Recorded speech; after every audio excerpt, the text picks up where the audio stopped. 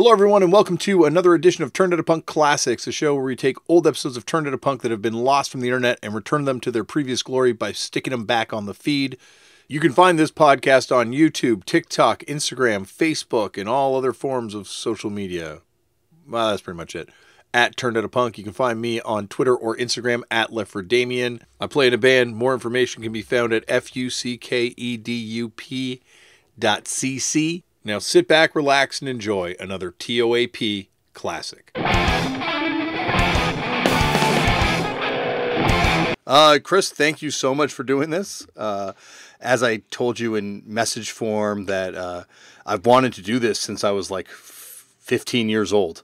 So this is a huge thrill to finally get to talk to you.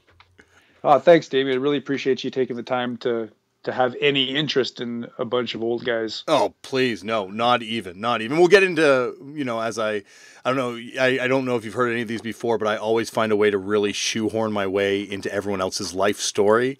Yes. Which is something I will undoubtedly wind up doing on this one as well. But before I do that, I guess I have to start it off by letting you start it off, which is, how'd you get into punk? Well, the short, simple answer is Millions of Dead Cops. Do you remember your first? Was that the first band you heard that you would describe as kind of punk rock, or? No, I had heard punk bands before that, but I hadn't heard Millions of Dead Cops. Okay. and I was a metalhead. Yeah. And I grew up in the military, and I was a reactionary right-wing freak, about 13 or 14 years old. I was pro nuclear proliferation.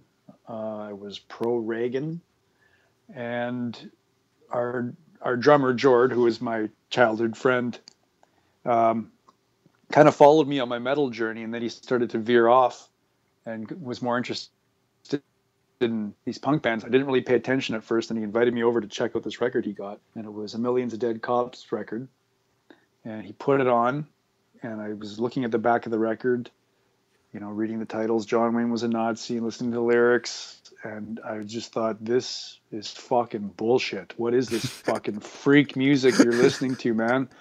And I said, I'm not interested in this, and then I left and immediately went to the record store and bought the record and just sat there with it, because something about it really, I mean, that record to this day, it comes on and it's a special moment in time, never to be recaptured again. And it transformed me. Like, I held up their view of the world to my view of the world, and theirs was reality based, mine was a fucking fantasy, and that was just the gateway into a whole new world of ideas and music. That record, absolutely, that record was the cause of all this. So what were the metal bands you were listening to prior to it, like, that were kind of speaking to kind of that more, I guess, right of center worldview, shall we say? Well, most of the bands, actually, in retrospect, Venom, Raven, early Metallica, so like all the early 80s power metal, speed metal as it existed back then, yeah. The old style black metal. None of them really spoke to that. They actually were all confronting power and challenging illegitimate authority in their own special ways.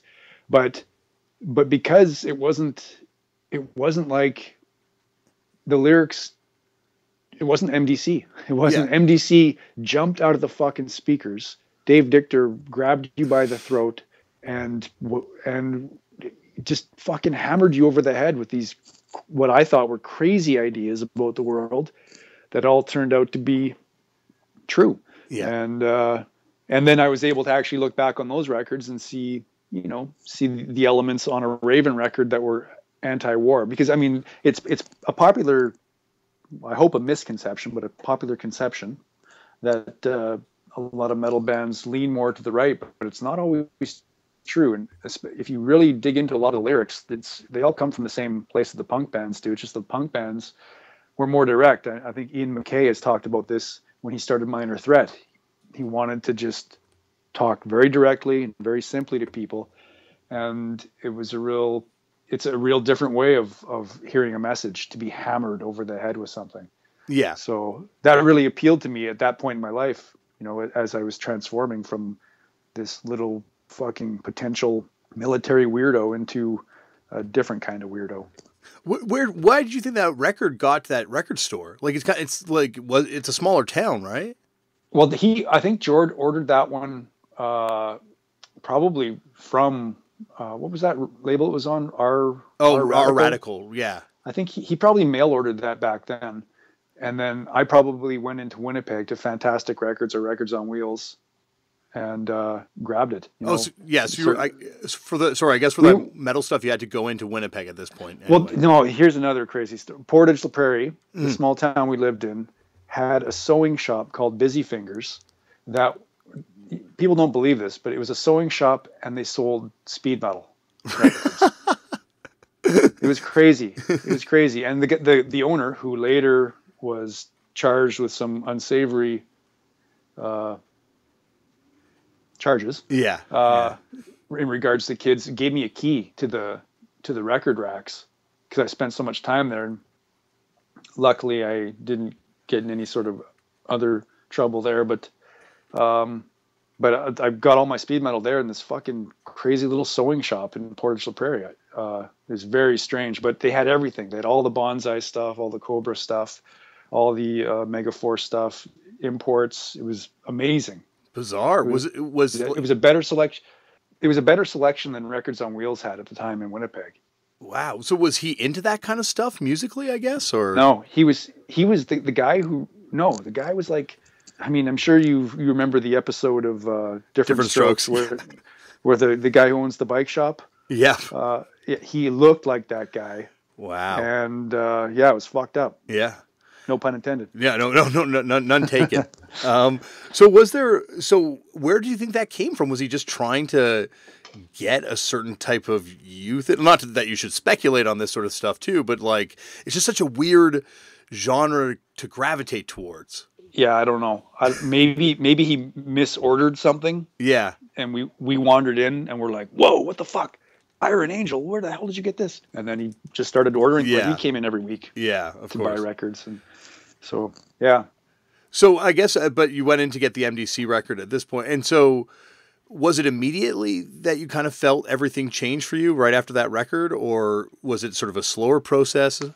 It's probably slower than I remember. But yeah. I remember, like, I bought it with a strange feeling of hostility, but knowing deep down that the band, the message, the urgency to the record spoke to something that was possibly true about what the guy was saying. Mm-hmm. I had never heard. I mean, I had heard a lot of urgent, raw metal prior to that, but that record, the urgency in that record was something special. And I to this day, I think it's probably one of the top 5 most urgent sounding records that exists, at least in the genre. But something really resonated with me, and it still does today with that record. What a crazy record to come out back then. Oh, amazing record. It's funny too when you hear about Dave Dichter talk about how all the cops that come up to him to get their photos taken with him and stuff like that. I've read in interviews where he's like, yeah, cops are always asking for photos with me. It's hilarious. I know. I'm like, wow, that's very bizarre. And stuff like that. I've had cops come up to me at fucked up shows too, like, hey, that song Police, and then they'll hand me a card like twice this has happened, a Police Benevolence Association card, and they're like, if you ever get pulled over, just hand this over with your license. Really? Yeah. I need one of those. I know, and they only last for 1 year, and unfortunately, I guess we're not as popular with cops anymore, because it's been quite a few years since any cops have handed me any of those. That's a real thing? Is that just... I swear to God, yeah, it's Toronto? a real... Where is that? Yeah, no, this was in New Jersey. One time it was in New Jersey, and one time in Pennsylvania. No, I don't... Trust me, cops in Toronto, we do not have the same relationship. Historically, nowhere near as friendly. I'd like to get one of those cards for the border. Yeah, so would I. Oh my gosh. Like I just went through that. We just crossed 2 weeks ago to go across, and you do all the checks before you go there. Like, okay, what do I have here that's going to draw attention to me? And of course, the book I end up bringing down there to read is Cannabis as Soma, A History of Cannabis in Religion. Wow. Yeah, that'll do it. I was juggling that book the entire time we were pulled in for interrogation. Just like, don't let them see the spine. Don't let them see the cover. Don't let them see the spine. Don't let them see the cover. If any border guards are listening to this, that never happened. Yeah. Sorry. So where did you go from there? Like from MDC? Or I guess at this point, you and Jord's paths are kind of like aligned. Yeah, we were aligned before, but Jord was always testing new waters, and I was just straight up, speed and thrash metal. Don't fucking veer from that path. That's the best. I thought a lot of the, at the time, I thought a lot of the punk bands I had heard at that point, like Ramones or whatever, it was too jangly and not probably just not. There wasn't enough rage prior to that, but then we started to get into. I started to hear some of the bands Jordan was listening to, and there was a little more crossover. Crumbsuckers, COC, DRI, obviously, all that stuff was pre true crossover when things kind of got a little murky there. Yeah. And it was all very exciting. It had all the elements of, like I say, urgency that the metal bands had, but you were able to sit there with the lyric sheets and kind of sit there and think about things, which, a lot of the metal records I listened to didn't really have that. It was almost, fantasy world kind of stuff. Again, in retrospect, they had some, there's some songs about resisting power and stuff like that, but a lot of it was just about death and Satan, which I love also. Yeah. But this was just a new thing. It felt, it felt different. It felt different when you, at that age, when you feel like you have a new idea, it's a exciting feeling. Absolutely. So were you into the Cro-Mags at all at this point? Because I know ultimately you guys cover them, and or this later, was that later on, I guess? No, Jordan he was like fucking ground level with Age of Quarrel. Yeah. And I thought it was really cool. I probably didn't buy it until a couple of years later. Yeah. But he had it right there. We listened to it, and I knew that was a special record too, but it was not. There was something dull about. I think it was the recording quality. Actually, now that I think about it, now that I'm saying this out loud, that's why they always say the demo is the way better version, right? Yeah, I almost like the record better. I have the demos too, but I can hear why people would say that, because they are more in your face. But yeah, Cro-Mags. My God, Did you go to that record? Did you go to that show in Winnipeg? Because they did that famous bootleg from a Winnipeg show. No, I moved into Winnipeg the day they were playing with GBH and Corpus Vile at the Rendezvous. The day I moved into the city, they played Wellington's, I think, the night before. Yeah, that's that bootleg at Wellington's. Yeah, and I moved into the city, got on the bus, went downtown, got off the bus, saw a poster on a telephone pole or something, said GBH, Cro-Mags, Corpus Vile, the Rendezvous, and I'm like, I was 15 years old, thinking, I don't know where I am. I don't know where this is. I didn't even know if I was allowed to take the poster off the pole. I was a fucking country bumpkin, and there's no way my mom was going to let me go to that. I mean, previously, 2 years before that in Portage, I was crying because my mom wouldn't take me into Winnipeg to see Venom and Slayer, and I knew she wasn't going to let me go see a fucking bunch of skinheads from New York City going mental at the Rendezvous. So no, I wish that would have been amazing, but I did not go to that. I had friends who were at it, and there's mixed reviews about the real life version of it. Yeah, of Maybe course. It wasn't quite as exciting as the What were your first shows? Like, what shows were there shows going on before you moved into Winnipeg that you were going to, or? Yeah, we went to Stretch Marks. I think that was probably the first show me and Jord went to. Awesome. For real. It was we were from Portage. We were wearing hockey jackets. We thought we looked older. We went to Wellington's. They had an RCMP officer at the door to make sure kids didn't get in. He went to the can, and the skinhead working the door let us in and told us to go sit in the corner. And we went and sat in the corner for 6 hours. We saw Followers and Slaves, Silent Asylum. I think Silent Asylum and Stretch Marks. And it was, it was a crazy situation because it was also a bar in downtown Winnipeg, and we were kids from Portage. So, but it was at point, it was a point where, Stretch Marks, they were like a Western Canadian prairie punk band, and that was even, had less of the hallmarks of metal and hardcore than the punk bands from other places. There was a real distinct Western Canadian punk sound, I think. Well, I think it's also, I don't know if you're talking about the same thing, but it's almost like that kind of drum beat that I would say it proliferates all over Canada around that time. That almost like a straight, like a rock, more of a rock thing. Yeah. Yeah. Like almost like an SSD record, except not as heavy, drum wise. It was more like rock and roll, and I liked it, and it was exciting to see it live, but it wasn't what I wanted. It wasn't MDC.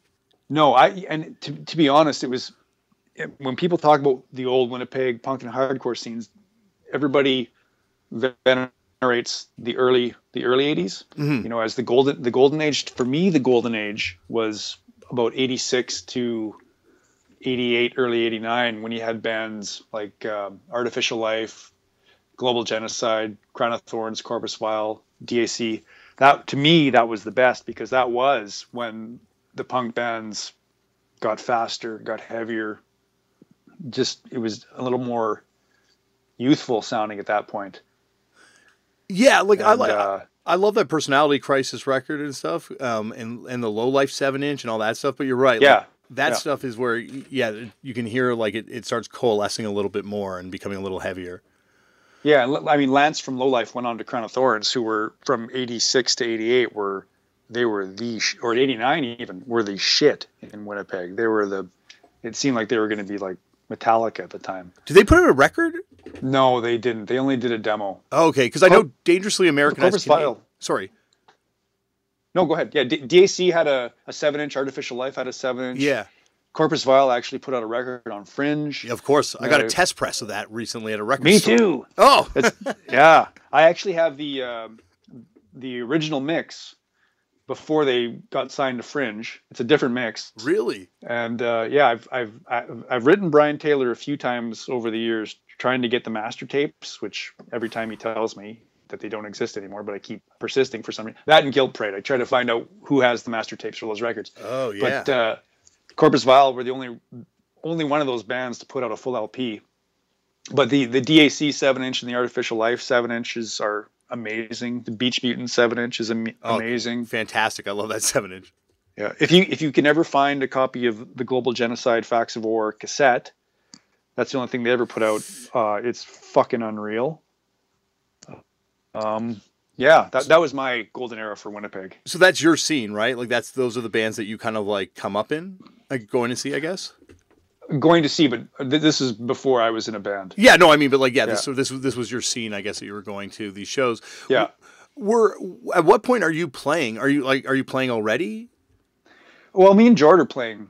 We have ideas and we have jammed a few times, and we know we want to call something Propagandhi or whatever, but we weren't playing out. We had no friends. We didn't know anybody.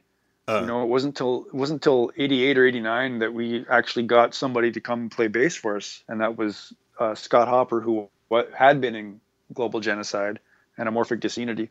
And it wasn't until, I don't think we played our first show till 1990. Oh, really? So the same year you guys did the first demo?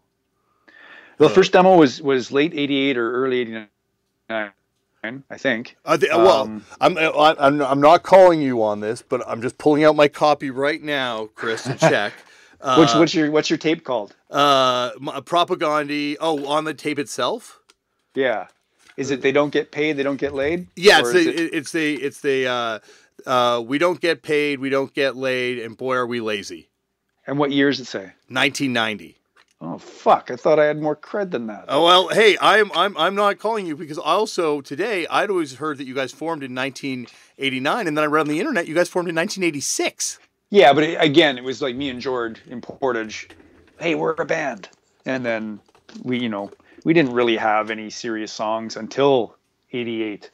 When we were both in Winnipeg, and well, I would say that demo you have was probably I thought it was recorded in '89. Maybe it came out in I don't fucking know. Okay. I was going to also ask you. There's like now I got to do that. Oh, sorry, one sec again. It's like on 10 Tapes O'Connor Records. What's that in reference to? Oh, 10 Tapes O'Connor. That is that's hilarious. Wow, that's bringing back some memories. I haven't seen that tape in many, many years, but that's we used to have nicknames for everybody in the scene. We didn't know anybody, but we had nicknames for everybody. And that was the skinhead that worked at Fantastic Records on Notre Dame. It's funny. It's funny that you say that because, like, me and my brother, who was the first person that I really kind of started going to shows with, my younger brother and some friends, we all had nicknames for people. It's like weird that you do that. It's I guess it's a universal punk thing to kind of like. Well, especially if you're more of an observer in the scene, like you go to the shows and you look around, and you see the people doing all this cool stuff, and you're like, hey, there's that guy. There's that guy. They never see us. They never talk to us, but that's that guy. We better have a name for him so we know who we're talking about. If only that skinhead knew his important place in Canadian music history. Starting it all off.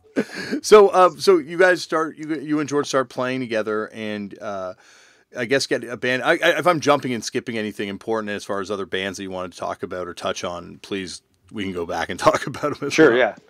But I guess you guys start playing and start forming a band, and I guess 4 years later, play a show. Yes, that is pretty much accurate. In that meantime, like Jord was in a band, he played in a high school band that played a few punk songs, probably in 87 or 88, called The Ditch Pigs. And then I played in the post-global genocide band Crawl. Okay. That was the first show I played. What was that show? That we played with Gorilla, who's Biff Naked. That's Ken Jameson. Yeah, Biff Naked. That was her band. We played with Gorilla, and also Limos in Gorilla too for like No Effects. That's right. He played drums, and it was a wild show, man, to play your first show. Oh, and we played with Immortal Possession, which was Evil Chuck, kind of a Winnipeg metal legend. They played, and it was fucking packed, and people were going mental. It was a crazy memory. But then that all faded, and we started our own thing. Wow. Okay. Yeah. So you guys started your own thing, and it's actually amazing, this demo, how realized it is. This is also on the double 7-inch, right? That Recess Records put out eventually. Oh, probably. I apologize for that too. It's okay. I bought one version on Recess Records where it's actually both the same 7-inch on different colored vinyls, but I'm stoked. That doesn't surprise me. I'd still buy that again. I'm acting like I'm above buying multiple things of the same version. But it's crazy. You guys have songs that are like pretty like so those are the types of songs you guys were writing right away. Like, I mean, I guess what I'm getting at is, when did you get politicized? Like so politicized? Well, when was that? I guess how many years from that MDC? I guess it was just, from that MDC record till that moment of making that demo. It was just, and maybe also at the time, the first Bad Religion record we had heard, the Suffer record. And I guess just in that short amount of time, we just thought. Oh, and Guilt Parade was a huge influence. When we started the band, we thought that's what we were going to do. We were going to be like Guilt Parade. Really? Yeah. We thought that LP they were what we looked to when we made all those original songs. We thought, it's, they're funny, but they're their songs mean something, and they have this metallic edge to it, but they're punk and they're hardcore. Did they make it out to do that? Had you seen them play already by this point, I guess? Yeah, we had seen them. They came through like 3 or 4 times through Winnipeg, and I went every time. They had a different lineup each time too. Yeah, Dallas Good from the Sadies was in the last lineup. He was telling me when he was on. Oh, the really? Show. Yeah, when he was on the show, he was like, one of his favorite bands too, and he's like, yeah, I played in Guild Parade in the last lineup. Oh, no way! I probably saw him play then. Yeah, I don't know if he might. Yeah, I guess he did do the tour. So yeah, probably. Huh? Yeah, I loved Guild Parade. No one really came out to see them when they came here, but we always made the trip out because they were like, to us it was like the Canadian Dead Kennedys, and we thought we were hoped that there was going to be more from them, but there never was. Were you vegan by this point, or? No, I think a vegetarian. I didn't even know what vegan was until the early 90s. Well, I didn't know what veganism was till Propagandhi, so you have me beat. I guess, which is funny because, like, I guess I'm fascinated by this because, like, if you talk to anyone kind of my generation in punk rock, it's like, when did you become political? It's like, oh, when I heard Propagandhi. So it's always like fascinating to hear, where the politicizing force got politicized. Right. Yeah. Well, I guess the credit goes to that MDC record. Obviously, the thoughts weren't fully formed by the time we put out many of our records, I would say. But we're still a work in progress on that front, I would say. I think all bands are, but normally it's a regression. Yeah. So from that demo, I guess you guys are playing out. What's the first Propagandhi show? First Propagandhi show was 2 nights at the Royal Albert Arms here in Winnipeg with Grog and Immortal Possession. Wow, that's pretty crazy for a 2-night stand for your first 2 shows. Yeah, I think Wayne Towns, who the legendary owner of the Albert, gave us our usual 12 of Labatt's 50 for the 2 nights, and gave us a room to sleep in. I think that nobody in the other bands dared to sleep in. Did you guys stay? Oh yeah. Yeah, it was very exciting back then. It was so exciting. Yeah, to be playing at the Albert and staying at the Albert, and it was crazy. It was a crazy time. What was that night like? Was it a adventure-filled night of people knocking on the doors and such, or? No, it was very quiet, and very uncomfortable. Yeah. Okay. Yeah, it was cold and dreary, and I think we wished we were back in our fucking hovel on Beverly Street at the time. What? And I guess you guys played with Fugazi pretty early on too, or? Yeah, that was crazy. That was probably our 3rd or 4th show. Wow. We knew a guy who at the time was, putting on shows, and he got us on a Rise show. Remember Rise I think they're from Toronto. Yeah. Or were they from Montreal? No, Montreal. Montreal or Toronto? Yeah, they had an EP that I thought was amazing.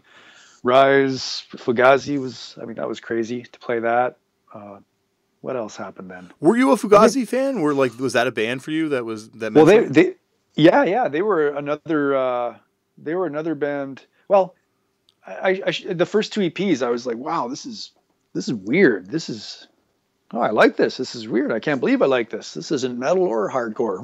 What's going on here? Why do I like this? Yeah. And then I kind of, to be honest, I lost track of Fugazi after those first 2 EPs. I think it was Margin Walker, and what was the other one?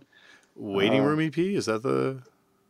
Yeah, I don't know. Is that those ones? And then through the 90s, I totally ignored it while everybody was going crazy about it until they put out the Argument LP, which I thought was their crowning achievement in 2000 and something. Yeah.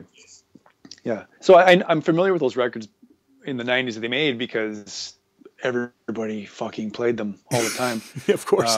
But I was sort of a ground floor and then top floor, and I missed all the floors in between. As far as sitting down with their records goes. So, but they were also a band that I thought I felt a strong respect for, and on some level felt like they're doing the way they do things is more interesting than the way people are telling us to do things, or that most bands do things. So in that sense, they're very important. Mm-hmm. So I guess like around this point, or maybe it's a little later on, there's the weirdest entry in the Propagandhi discography, I think, is that three-way split that came out with Birth Fanzine. Oh yeah. John Bartles, Sockeye, and us. Yeah, what like Propagandhi and Sockeye, never shall the two meet. Yet on a split in 1991, they did. Yeah. How did that come about? And that's the first record, right? That's the very first thing we ever did. Yeah, as far as outside of cassettes, yeah, on our own. I think it was just songs from one of those cassettes, maybe our second cassette. But we knew the guy. What was his name? Chris. Oh yeah, Chris East. Mm-hmm. Chris East was his name. He lived in Pennsylvania. He had the zine. I think he was a really wealthy kid. Well, it's pretty pro. I remember he had. Yeah, and he would phone me all the time, and he said he's got this. I don't know if we called them SUVs at the time, but he described this vehicle to us. He's like, yeah, my dad. He gave me a gas card. I didn't know what that was, but it's free gas in this brand new vehicle to take us on a tour all across America. That never happened. This never happened. But at the time we were like, what the fuck? This guy is fucking hooked up. But he also had the money to make a 7-inch back then. We certainly didn't. We didn't even know how you did it. Yeah, it was interesting 7-inch. I like the John Bartles song. I remember all those songs. It was a memorable 7-inch for sure. It's a very memorable 7-inch to say the least. And I think it's also memorable because, well, it's just like so obscure. But number two, it's also memorable because it's also like got like once again like a bunch of songs that are kind of like quote unquote classic early Propagandhi songs, including a song that I'm sure has plagued you so much. Like Ska Sucks, which one? Yeah, obviously that's a song, but and I know you've talked about it on your own podcast and things like that, but I thought the hilarious thing about it is that reaction song that Winnipeg ska band did to it. Oh yeah. Hey Chris, does ska really suck? Yeah, I felt more embarrassed for them than I did for me at that point. Yeah, I did too. I think they performed on Speaker's Corner at one point. Oh no! Yeah, song? Yeah, I remember watching Speaker's Corner one day, and they're like, "Hey, we're playing a show tonight at the Horseshoe. It's like a new Music Tuesday with Bookie. Come out and then do the ska. Hey, Chris, does ska really suck?" Oh boy! But they didn't go into the Propagandhi breakdown at the end though, because it was acoustic. Oh, good. It's like and I think now history has kind of bore you correct on this one. Like everything you said in that song kind of turned out to be really true. But in the 90s, that was, I imagine. Oh my God! Yeah, in Winnipeg, you did not say that. No, we had a bizarre scene that was ruled by skinheads. Skinheads who identified as ska fans and who at the same time were wearing Screwdriver shirts and touring around with white pride shit. Yeah. But that is why we wrote it, because the scene was dominated by skinheads. We fucking hated it. Mm-hmm. Fucking hated them. And I remember when a bunch of fucking goofs came through Winnipeg, probably 89 or 90. Just, probably the same year we're starting the band or playing shows, because the whole scene was cowed, just fucking scared of these skinheads. They would just march into a show, start kicking ass or whatever, inside and out of the shows. It was kind of exciting looking back, but at the time it was just pissing us off. Yeah. The imbalance of power, and a bunch of fucking goofs came to town, and these fucking skinheads tried causing shit at their show. And a bunch of fucking goofs kicked their asses. Oh yeah, out of the venue, and I was like, "Fucking rights, man!" And then we were like, "That's it. We gotta fucking do what we can, And what we, as Pencil Neck Geeks, what we could do was just mock them.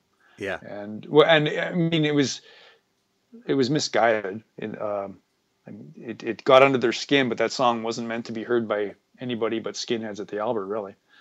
Well, So, that's the thing is like that song obviously was written.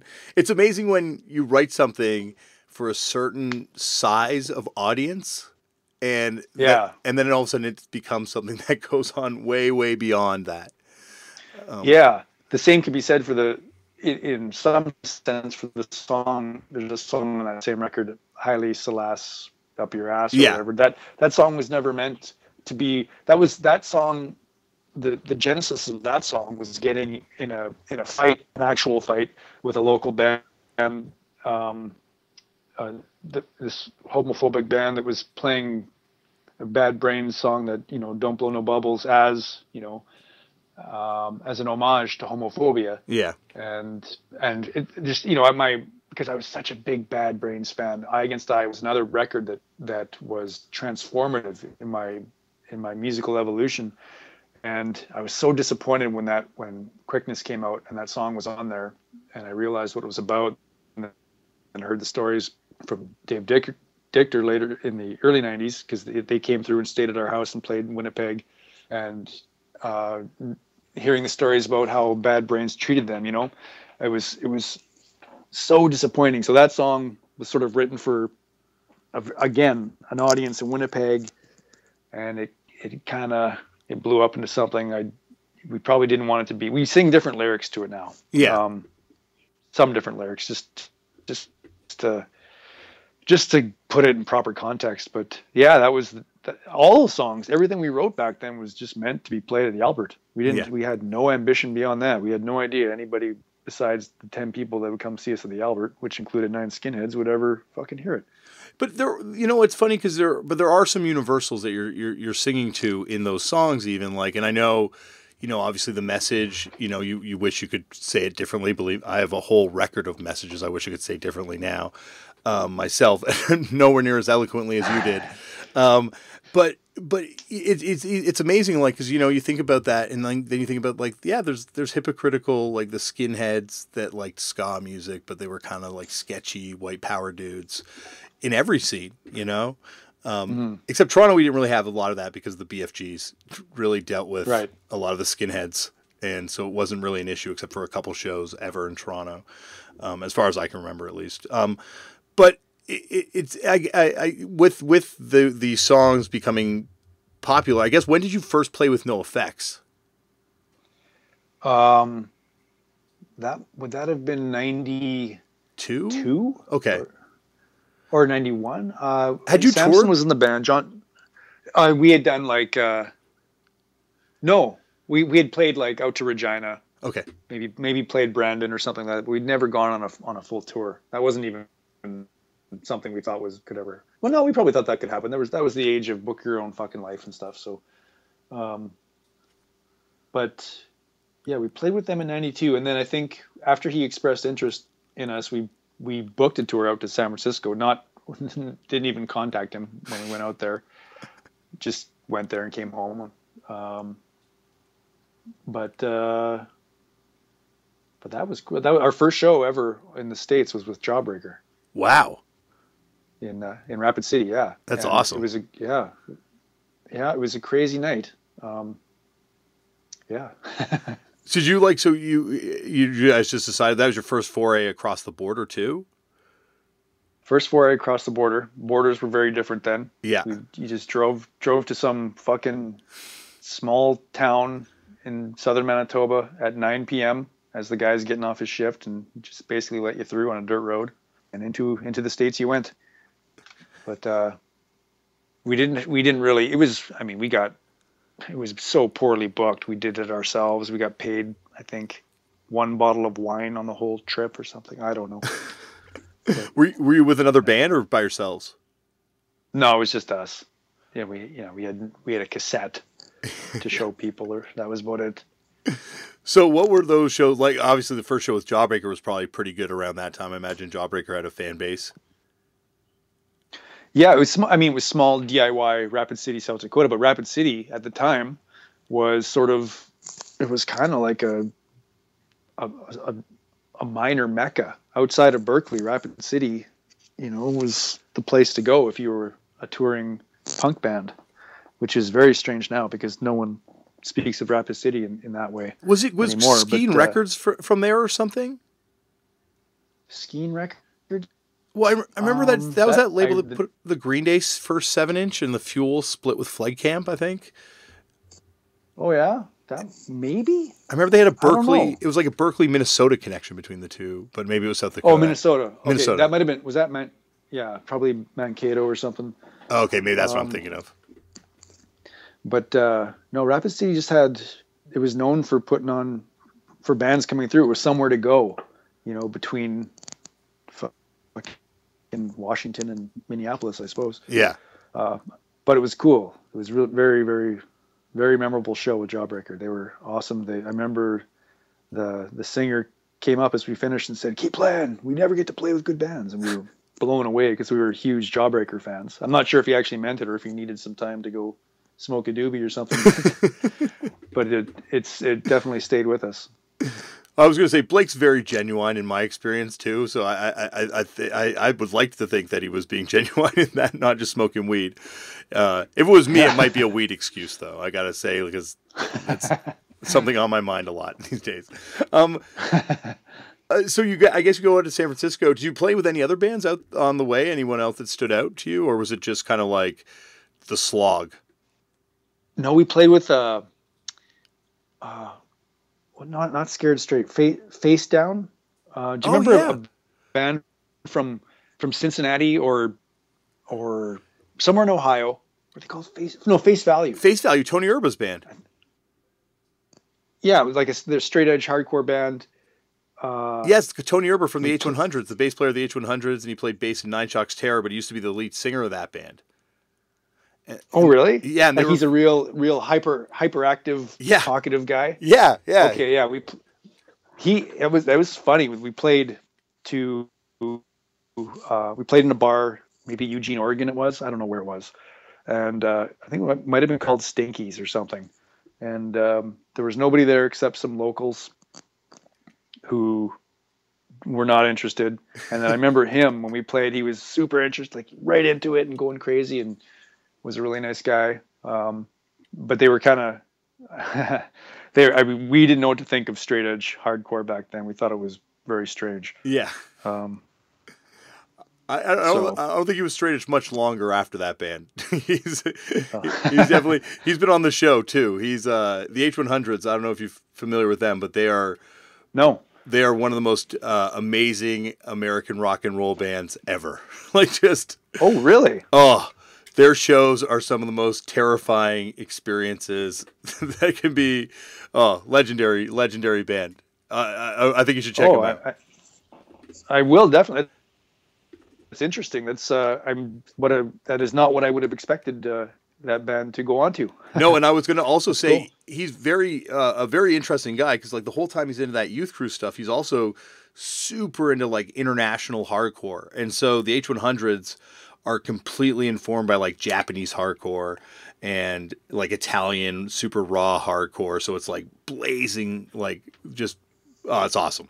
I don't want to. Oh, is it sort of like Devin Morph's stuff? Like what's his band? I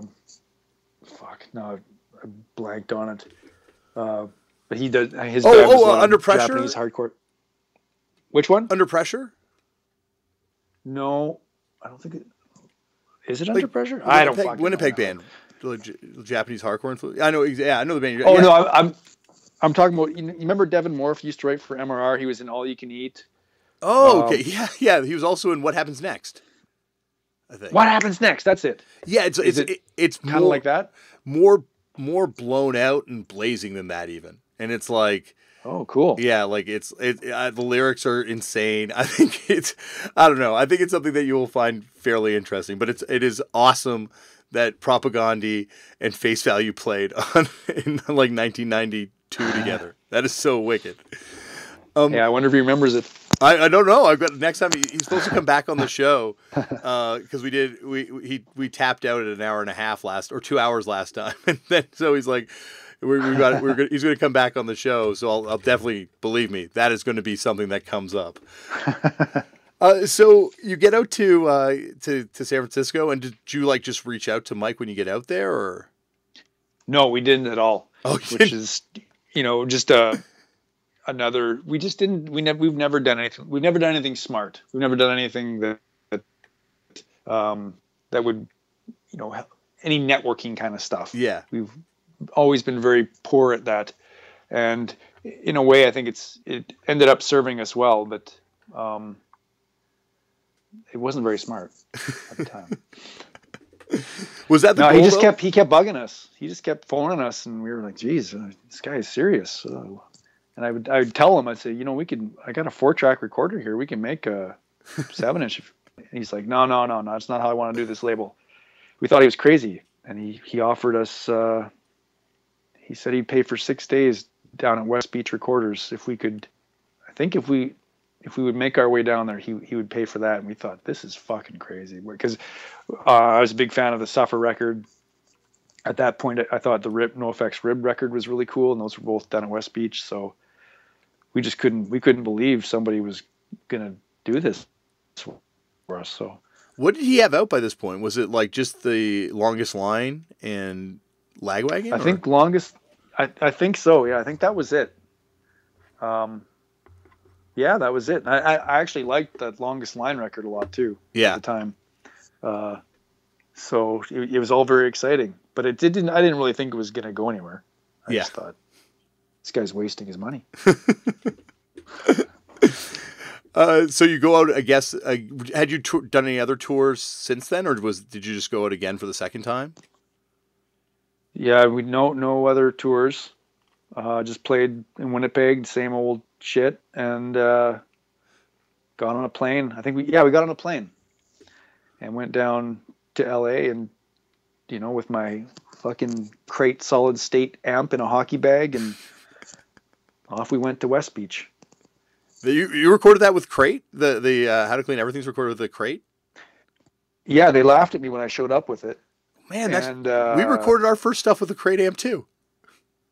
See, I plugged this. I still have the amp, and I plugged it in the other day, and it sounds decent. And they laughed at me when I showed up with it. And then I plugged it into somebody's Marshall. We can do that.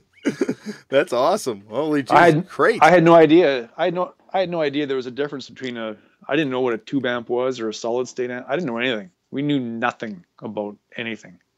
Yeah, I think we're in the same position. That's reflected, I think, in some of the early records. Well, I think that record is a stone cold classic, and I can remember the moment I bought it and everything like that. But this is not the Damian Abraham podcast. So, when you guys finished it, what did you kind of think what was gonna happen to it? Like, were you guys just like, well, that's it? Yeah. Well, I knew it wasn't it, because halfway through the recording, Mike walked into the room with a contract saying, "Hey, you guys signed this for the next record," and we were just like, "Next record? What the fuck's this guy talking about? We're not even done this one." But I guess at that point he thought, okay, this is sounding how I want it to sound or whatever. Yeah. He thought there was some potential. And I think we just felt, honestly, we felt totally put on the spot, but we just didn't want to be rude and not sign the guy's paper who had just flown us down here to make these songs. So we just signed this thing without even reading it, really, Mm-hmm. But it turned out okay. But so by this point, was he producing it, and Ryan Green? Was that who produced the first one? No, it was Donnell Cameron. Okay. He did all the classic West Beach stuff. Yeah. And is it? Sorry. Mike was there and was there pretty much the whole time, and we didn't know what a producer was. We didn't know what producing was. We didn't know anything about that. So he would come in and tell me, suggest something, and I would look at him like, what the fuck are you doing in here? And then, but he had a couple suggestions that I think were helpful, and the rest I think we just ignored, thinking, yeah, why is he here? But yeah, what was we truly had no idea. What was your relationship like? You mentioned you liked the Rib record. What did you think of NoFX prior to this? as like as a band? Well, I thought the stuff before Ribbed was I thought it was not very good. You're not a I Mystic thought it was 7-inch fan then? no, I did not like that at all. I didn't like S&M Airlines. I didn't like Liberal Animation.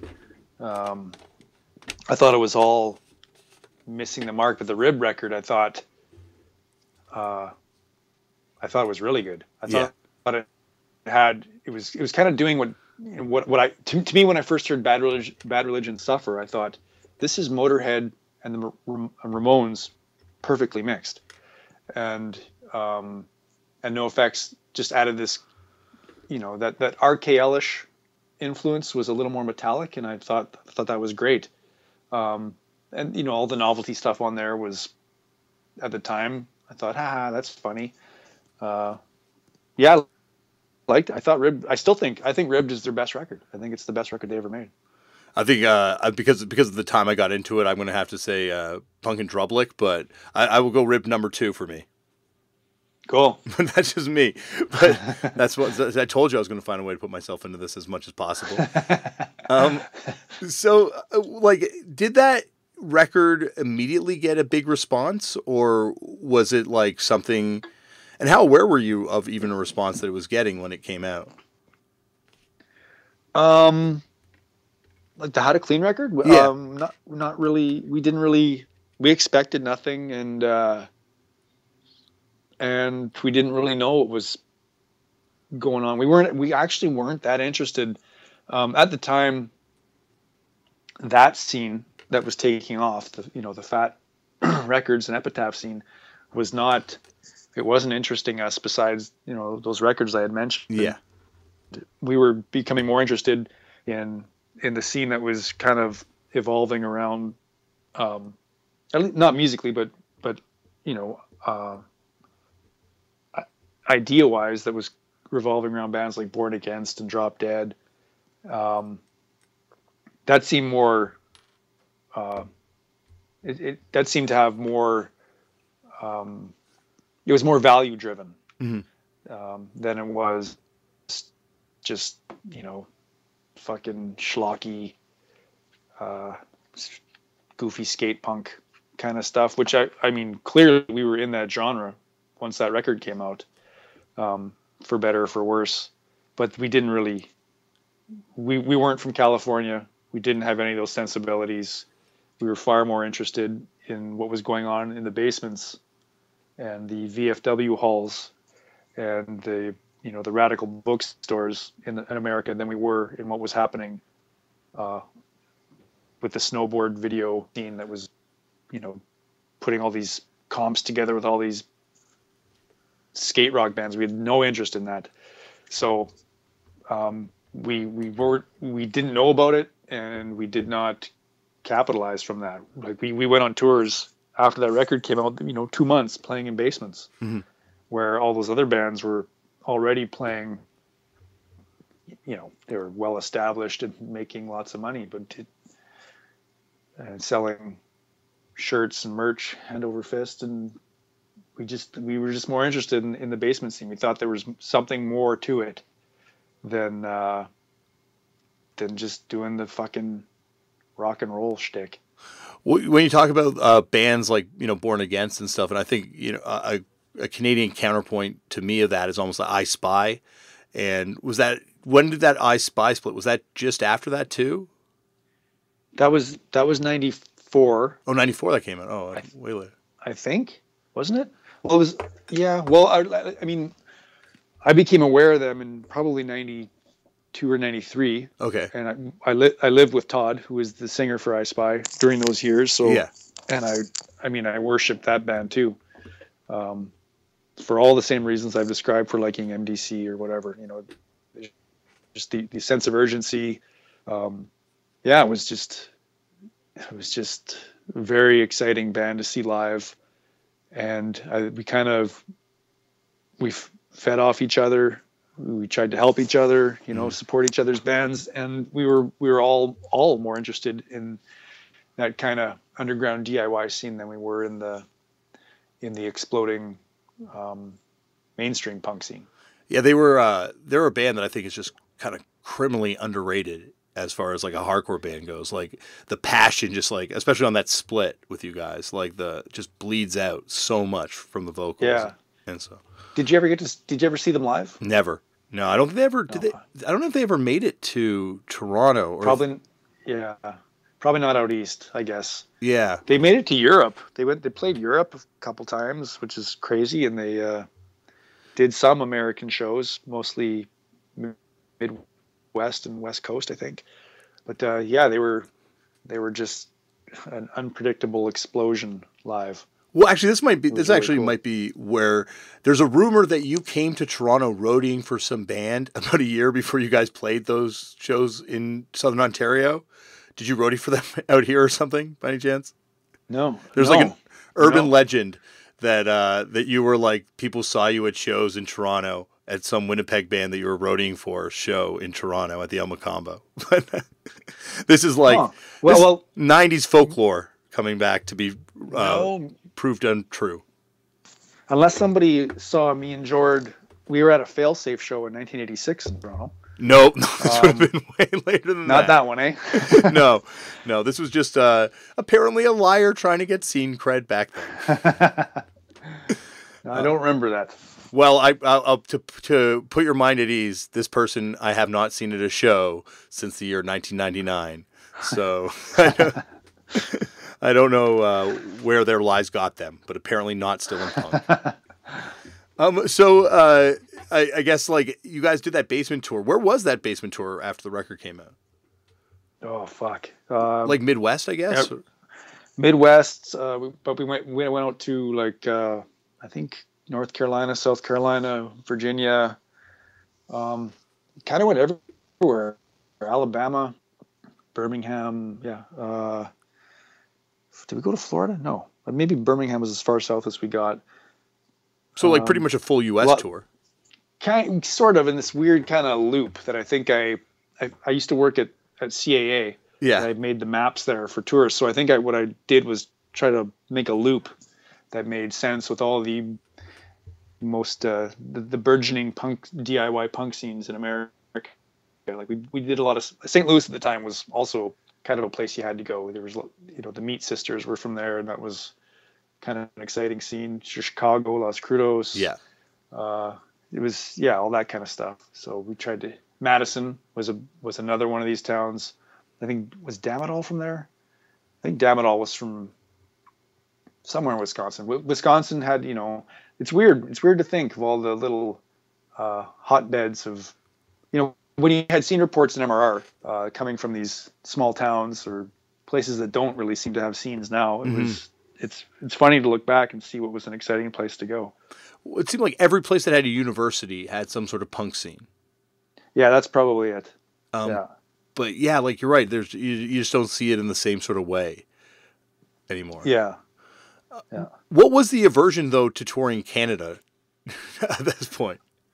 We did. I don't know if we had one. We didn't know how to make things happen. And it's We've longer never drives. had probably long drive. I don't know what the fuck we were thinking. I don't know. I don't know what we never knew what we were doing. We just made stuff up as we went along. A tour we get booked, we'd be like, fuck, cancel it. Let's do something. It was weird. We just didn't take things seriously. And we didn't put a priority on touring. We never have. I mean the past 7 years is the most we've ever toured. Which is crazy because we have our lives so much more complicated now. But that's, we were just so fucking disorganized and perhaps disinterested in the kind of real work it takes to make a band work back then. We were just very lucky. A lot of lucky bounces for us, as they say. So like kind of like after How to Clean Everything comes out, did you guys kind of just keep touring regularly after that at this point, like just doing basement tours, or was it? Not even regularly, no. And I think now that we're talking about it, I think that was part of what worked for our band. It started to turn into this pre-internet it became this thing. Like, who is this band? Where they never play shows. They won't come to America. They've been banned from America. Yeah, that's what I always just heard. Snowball all these ideas. Yeah, all these ideas about why we didn't tour, why we wouldn't play certain cities. It was just pure fucking negligence. We're just total dingbats. But people would make up these narratives about they're not coming here because something happened in the scene, or they won't play this because of this political decision that was made by the city hall. It's just crazy shit that would, or they're not allowed to leave Winnipeg. Yeah. Just fucking weirdness. It worked for us. It created this mystique for a while. The same mystique that kind of propelled Venom back in the early 80s for a few years. Yeah, absolutely. If I may compare ourselves to Venom for a second, for no reason. I was going to say the same mystique that propelled us in the early years too. So believe me, I was going to exactly compare myself to you guys. Yeah. So there you go. And so there is that kind of mystique about you guys, and sort of these like crazy, urban legends and stories that begin kind of circulating about Propagandhi and what this band is and what these people are like. And everything like that. So what is kind of like your mindset going into recording the next record at this point? Because you guys did some splits or the FYP split, was that after that or before that? That the FYP split was a year after How to Clean Everything. Okay. So yeah. As far as I remember. Okay. And I think that and the next record were sort of reactions to the genre we suddenly found ourselves in, that we didn't, from the get-go, we felt like, I don't know if we're really part of this. All this snowboard shit and surfing and skateboard. I don't know. Like, people were coming up to us at these shows in California giving us boxes of skater clothes. As if we're going to fucking wear it. What are you doing, man? Look at us. Fucking look at us. And we're dressed by our mothers still. And so I think that the 10-inch and Less Talk More Rock certainly were our most conscious reactions to how we were being perceived in the world. The Less Talk More Rock is the record where probably the only record we have where we had some intent on how we wanted the record to end up and be perceived. Because we suddenly realized we had this platform where we have this genre of people that are, we played a few of the shows that those bands in from California play. We saw that the demographic was largely white male meatheads. Yeah, affluent meatheads. And we thought, well, we have to do something responsible with our next record and make sure that in no uncertain terms our view of the world, which is ironclad in your early 20s, mm-hmm. is portrayed correctly on the record. And I thought we did a great job of that. I mean, there's a lot of cringeworthy things about that, but in its essence, I think that if anybody asked me what I think about the world or whatever, just say, well, fuck, go listen to that record now. That tells you exactly what I think about the world, and I don't really need to ever make another record again. But we keep doing it. But that one still sums it all up for me. And the reaction to that record was directly or was entirely predictable in that it just flopped. Did it flop really? Well, in relation to where that scene was going and how the first record had done. Wow, really? Because that to me was the record. Maybe it's just, once again because of my time, but like that record was the record where it's like that record came out and it like changed everything. Like nothing was the same after that. Like you were either on one side or another in punk rock after that record came out. That's cool. I like that. I like that interpretation of it. Well, it was, and you had to pick a side. Like there's no other option in that record. Like otherwise you felt bad the whole way listening to it because like there's every song is about something, you know, and it was like, especially in a genre where like you're normally listening. For me, it was always like you're waiting for that one song that's about something to come on, you know, like that. There's always like that one song on the strung out record that's ambiguously political enough where you're like, well, this is kind of speaking to something. And so those were always the songs that I would get behind. But then there's a whole record of, and then the liner notes and you know, organizations and all this stuff that I could like, you know, follow up on it with. It's like, oh, like it's a record that changed everything. And so I'm just shocked to hear that it wasn't that way everywhere. Well, it was, I mean, maybe it was for, I think for that demographic, it was like people who would like the first record and were like, dude, they have a new one. Let's look at it. And they looked at the record. It says gay positive on the front. It says gay positive. That was like immediately 50% of the people that, immediately 50% of the people who were interested in the first one would not touch that. When I was 15, would I have brought home a record that said gay positive on the front? No fucking way. Not in Portage Prairie. I wouldn't have touched it with a 10-foot pole. And I mean, it also said pro-feminist, and this, you know, everything on there was geared to draw a line in the sand, and the response was commensurate to that. And I think it showed, you know, I mean, it's predictable that demographic would not necessarily take kindly to that kind of broadside of their worldview. And, you know, it wasn't a carbon copy sonically at the first record either. You know, I decided to sing differently. I was mortified by the vocals on the first record, even back then, you know. They're so ridiculous, so cartoonish. And the ones on Let's Talk More Rock aren't that much better, but at least I wasn't singing in a fucking British accent or whatever was happening on the first record. I don't hear a British accent. I love the vocals on the first one, but hey, it's your show. Yeah. So, yeah, it just was.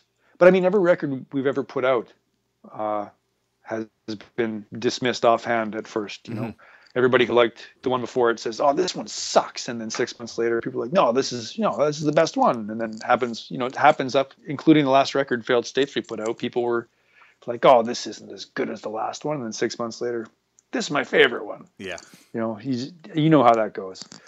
Nobody's ever. You know, well, normally I'm just used to this isn't as good as the last one, and that's where they normally check out, and we have to get a new fan to replace that person. But in my experience, thus far, so because that and you don't tour that. Do you tour out for that record immediately? But you do tour out for that one. We do. I think we only got one full European, full for us, full like 3 weeks in Europe before me and Samson started talking about, you know, changing stuff up, you know, getting a different bass player. So maybe there was only the one. Yeah. No, well, I guess, once Kowalski got in the band, we kept playing some shows sporadically, you know, based on those two records. We've never really been a band that tours for the record. We always, I guess we do, but we weren't really thinking that way. Yeah. Of promoting a record. We were just playing, these are the songs we have, and they're on those two records, and that's what we're going to play live. Because when did you do that East Coast Canadian tour? Was that I guess a year later, maybe? Where did it go to? You guys came. I remember you played like every city in Southern Ontario 2 nights in a row. Oh God, yes, that tour.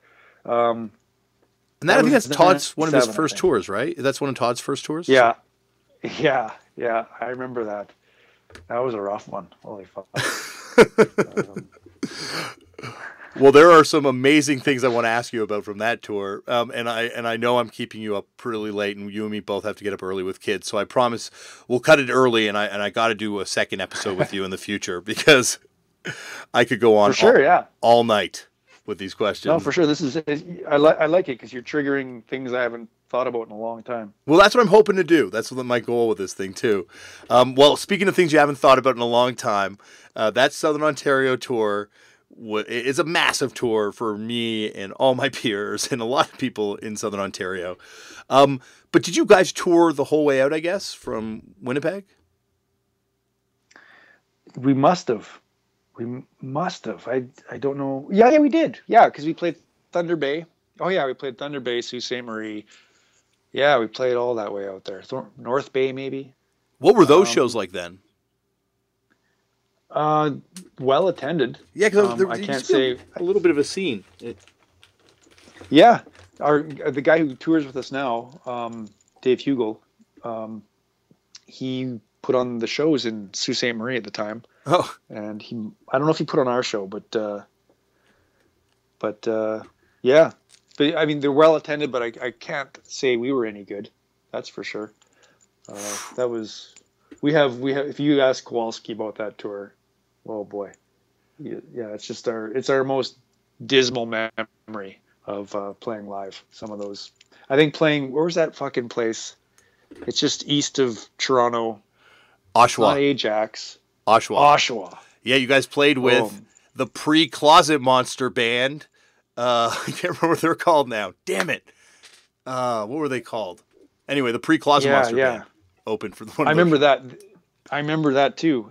He put on the show, that guy. Yeah. For us. London. But yeah, London.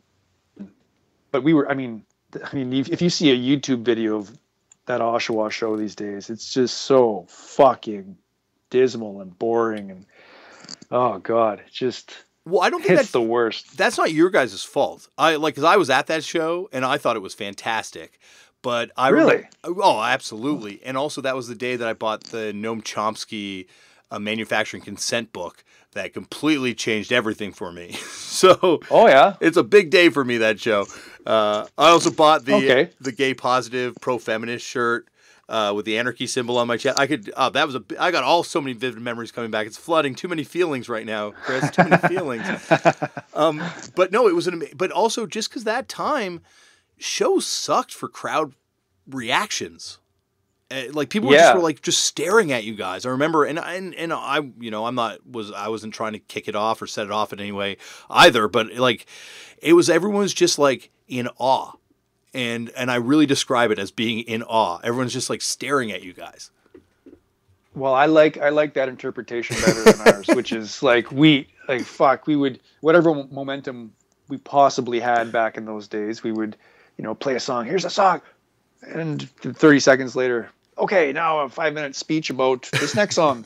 And it's just, if you obviously, if anybody watches themselves fucking pontificating to a crowd back in 20 years ago, you are going to want to blow your head off. Exactly. To see that again. It's so brutal. But I like your interpretation better. Well, I was going to say Martine from Crudos is one of the few people that I've always thought just, his speeches just always captivate and hold the attention. But I bet you he's the same way. He goes back and watches those old ones and he's like, here I go again. Crudos, they were the best. They're an amazing band. They were amazing. Definitely the best. So I guess on another show, speaking of the best bands and bands that would go on to become other bands, another show on that tour that you played was London, Ontario. I think you played Call the Office, and 2 bands opened for you. One is Shoulder, the pre-Constantine's band. The other one... Oh, really? Yeah. And you guys like Shoulder. You said so on stage. I have a live bootleg tape to verify this. But one band that you guys did not get along with that night, Left for Dead. Do you remember that? Really? Yeah, Left for Dead. Left for Dead, because I think what you're saying is, people began to associate you guys with a scene that nothing about you other than the first record and some of the songs on that first record spoke to. Oh, I know what you're talking about. Yeah, I remember that show. Yeah. And Kowalski said something about... He said, all the posers leave. Oh, no one left. I guess there's no posers here. Yeah. Or something like that. Yeah. And then he goes, and then you go, where was that band from? And they start yelling, Hamilton. And you're like, whatever. They were terrible. And then I think Jord or someone says, Shoulder was good though. And that starts. That's weird because I think I remember liking Left for Dead before we even got there. Yeah, I'm sure because it's chokehold dudes and I think It's funny because I had Chris on this podcast, and the reason I bring this up is because Chris Callahan, who's now, Cursed, Burning Love, and everything, was the singer in Left 4 Dead. And Yeah. it's amazing. And he was talking, he's like, yeah, I really, look back on that and look foolish because it's like all the shots they were taking at you guys was because they didn't get it. And now it's like, all the dust clears and it's like, what's the one band that kind of holds true? It's like Propagandhi, and he kind of like admitted that on this podcast. Oh, weird. I didn't even know. I can't even, my memory's so fucking shot by this. Well, mine's just so nerdy. I didn't even remember them taking shots at us. Yeah, it was. I thought they were just taking shots at the crowd or something. But now I'm really mad. Beef ain't over. Beef ain't over. Well, they're back together. Yeah, let's start that shit up again. Let's start it over. Oh, good. But this scene needs a new beef. Well, I think I don't know. Having been in several failed beefs over the years, it's never as fun as it looks like in the rap documentary. Yeah, no, it always gets very tired very quickly. I've been in a few myself. It gets very tired. I know, and I don't want to. I don't want to get into like not beefs, but I want to get into all this other stuff in the future. But I guess kind of to wrap up on the 2 Toronto shows that you guys played, or 3? No, you guys did 2 in downtown Toronto. I thought it was kind of cool because you did it one night with like kind of the pop punky promoters in town, like with all the bands that were kind of like, definitely of the more Epitaph influence. But then you did another night with like Grade and Jersey, who at the time were like a very much a DIY band. And I think Blake might have played too, who are like a DIY kind of band from Toronto. Was that kind of a conscious effort that you guys did to resist playing with the big, Epitaph type promoters in every city? What were those 2 shows different promoters? Yeah, I think so. I think one was by you and Exol, and I think one was by the Raw Energy, the people that did the label in town. Okay, because I remember the Grade show for sure because it was a Friends of the Lubicon benefit. Yeah, that's the only one. I don't remember the other one at all. Were they both at the Elmo Combo or? Well, they were both at the Elmo Combo. One was downstairs. The Grade show was downstairs. I was at that show. Unfortunately, the show upstairs, it was the last night I drank before I went straight edge for 10 years, so I didn't make it to the next show. But I broke my toe that night too. Well, I wasn't drinking that year, and I don't even remember that show. I remember the Grade show. That was the other thing. There was all these rumors that you guys were super straight edge, that they were going to be checking if people were in leather shoes when they came into the club that night. No, I think I was the only guy who wasn't drinking those couple of years. Okay. But I definitely wasn't identifying as straight edge. Well, Chris, I don't think we're nearly done at all by any stretch of the imagination. But I think this is a good place to end because I want to go into tons of other stuff, and this seems like a reasonable place to end for 2 people that have to get up early tomorrow with kids. Yeah, let's do it. But I want to thank you so much for being on the show, man. This has been amazing to get to do this, and I cannot wait to do part 2. Right on, Damian. I really appreciate it. Yeah, we'll do the 1998 and on next time. Exactly.